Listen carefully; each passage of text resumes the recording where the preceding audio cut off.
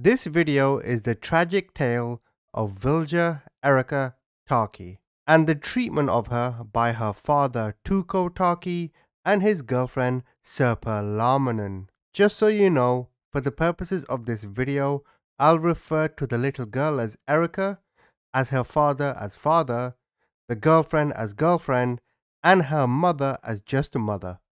This crime took place in Helsinki in Finland. A lot of the research I did was in Finnish, so if I do get some information incorrect, please forgive me. If you do end up liking this video, please subscribe.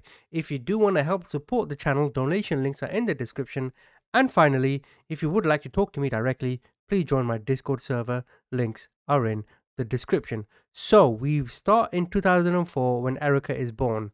Now, shortly after her birth, her parents get divorced, and Erika stays with her mother. In 2010, for whatever reason, the mother is no longer able to care for Erika. By this time, Erika was 6 years old. So through legal means, through social services, etc., the mother leaves Erika in the custody of her father and her father's girlfriend. So Erika moves in to her father's house where his new girlfriend lives.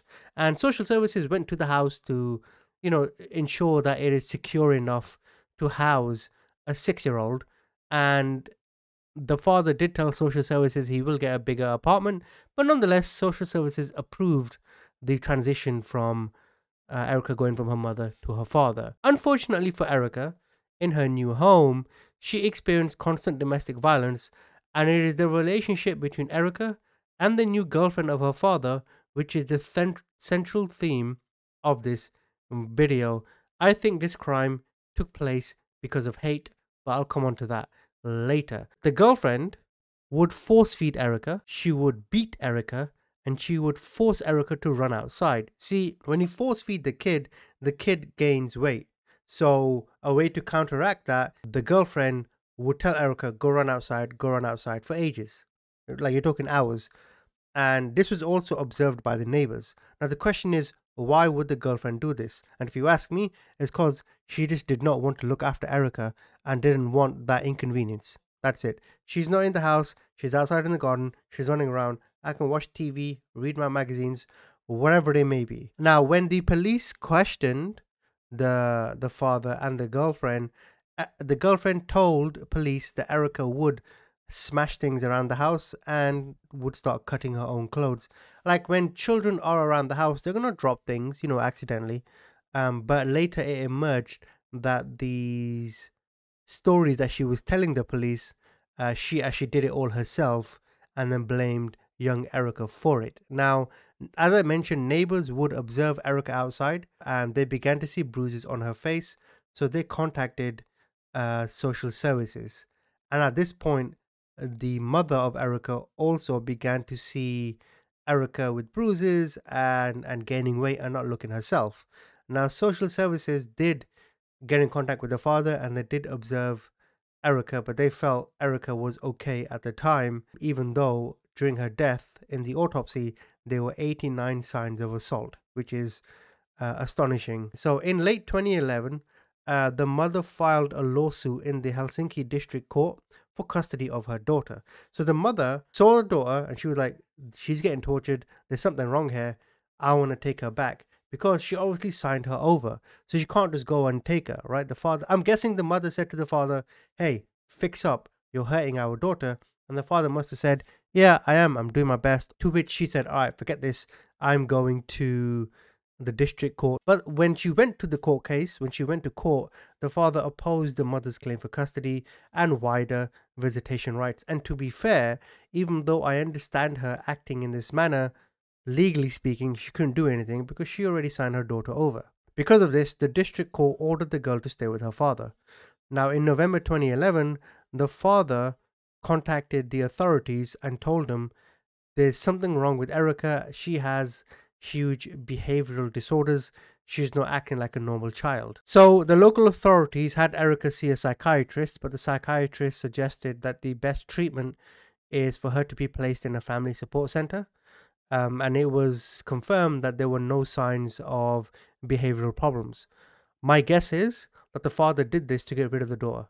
The father thought, okay, well, I'm not going to give it to the wife because that's going to give her satisfaction. They probably have some beef going on.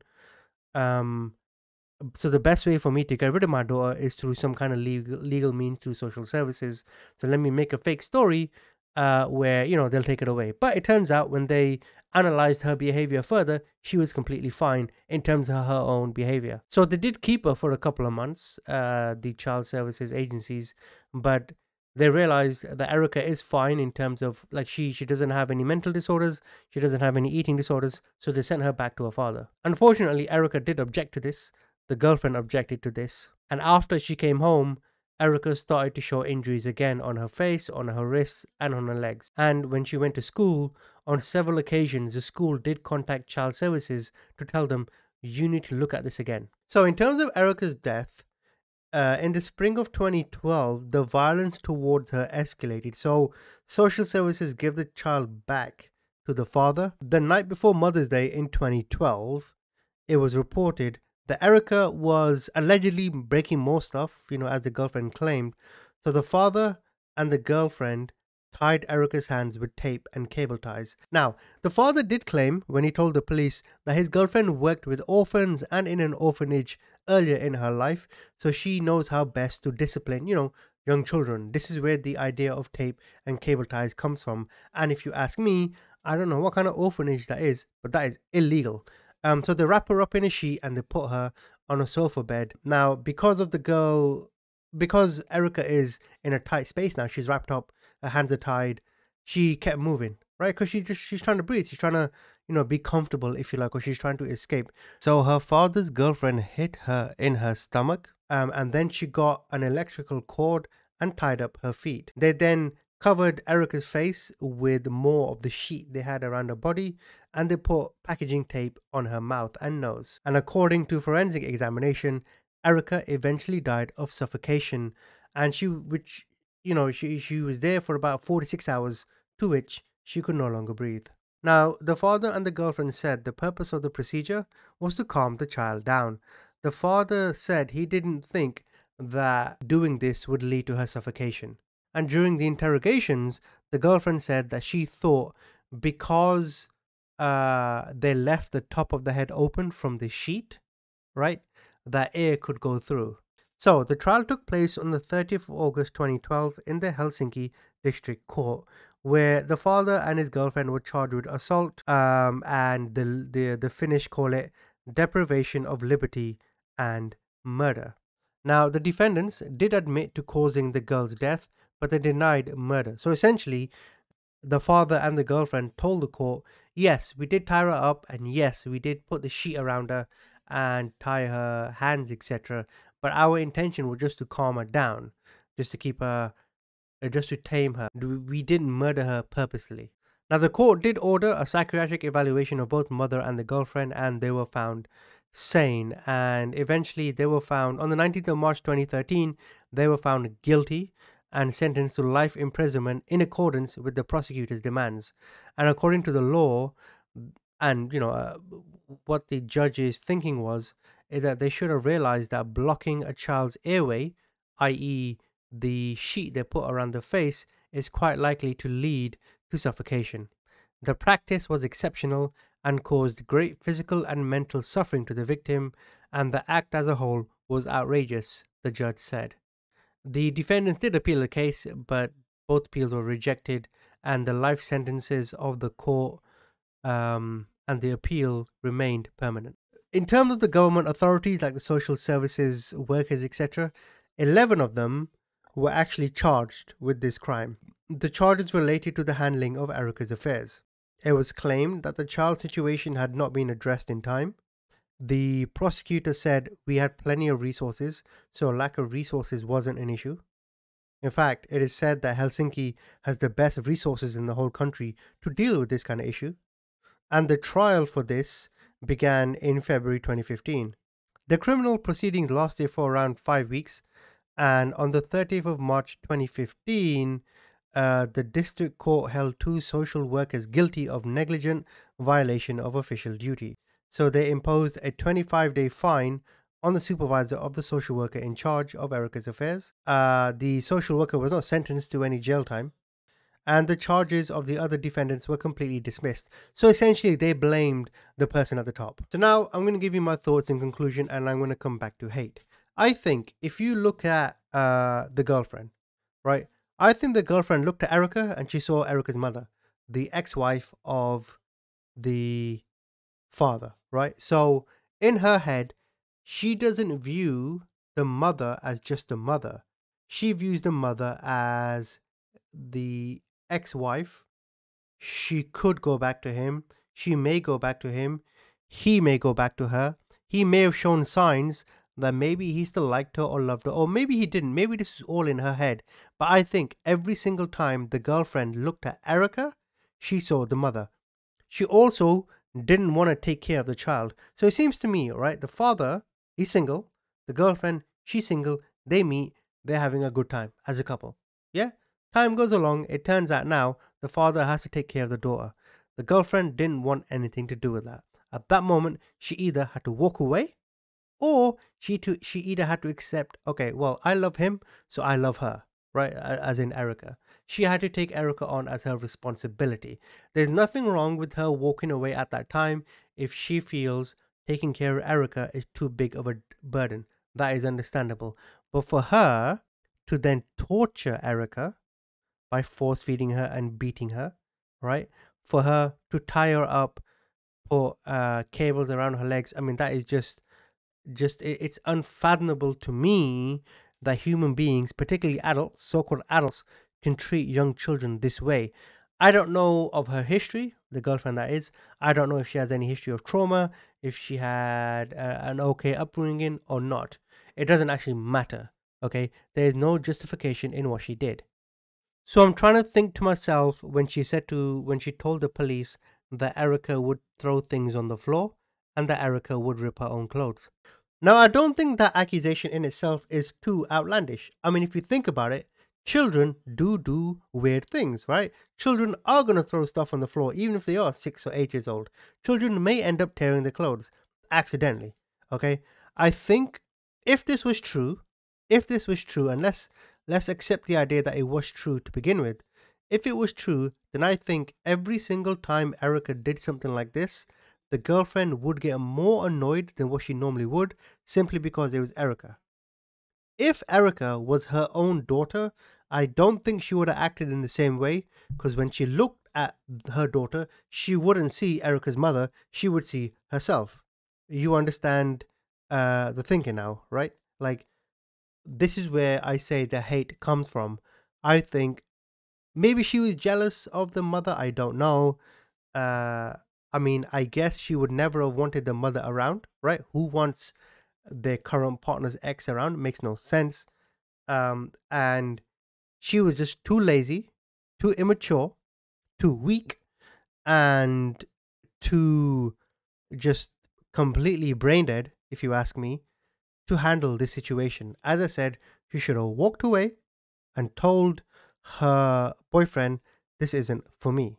As to the father, the issues with the father probably bigger than the girlfriend, because as a father you have a connection to your child, right? And they say mama's boy and daddy's girl, right? As in the sons always end up being closer to the mother and the daughters always end up being closer to the father.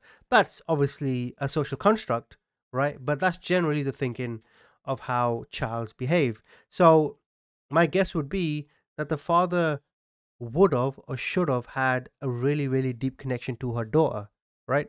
So let's assume father's at home. Let's just say he's on his laptop doing work. I don't know, whatever he's doing. And then he sees the girlfriend slap Erika or beat Erika or whatever it may be. He must have felt it. Oh, I'm guessing he would have felt it. But he did nothing. In fact, he even took part in this. So it seems to me the time Erika had away from him when she was born to the age of 6, he got over her and he didn't care for her anymore. And he probably did take her custody when she turned 6 out of guilt, or he probably thought, this is my burden, I have to take care of it. But it does not seem like this is something he would have wanted. I also think the father had the responsibility to tell the girlfriend to get lost. It's one thing for me to say the girlfriend should have left. It's another thing where the father should have said, I've seen the way you behave around children. If that's what you can do to children, what are you going to do to me? Who am I in this situation? Right? So you get lost. See you later. But again, he was too weak and probably too stupid to make that decision. Now, I couldn't find out why the mother gave Erika to the father in the first place, right? When she was age 6. But I do think the mother should take some responsibility too. Not in essentially the torture.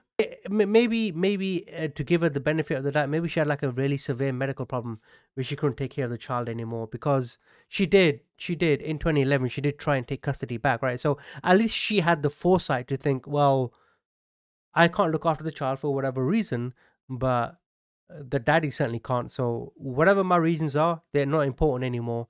The sanctity of my child is important.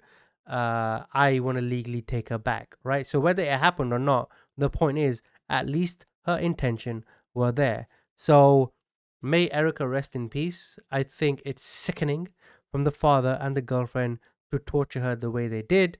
In fact, maybe the girlfriend just had confidence issues, right? Maybe the girlfriend was suffering from some kind of little man complex, where everything she did, or every annoyance, or every reason as to why she hated her life, she took it out on a child. Instead of facing whatever issues she had, instead of actually manning up, so to speak, it's just a metaphorical term, but instead of actually standing up and fixing her problems, or whatever they were, she decided to lay them all onto Erika.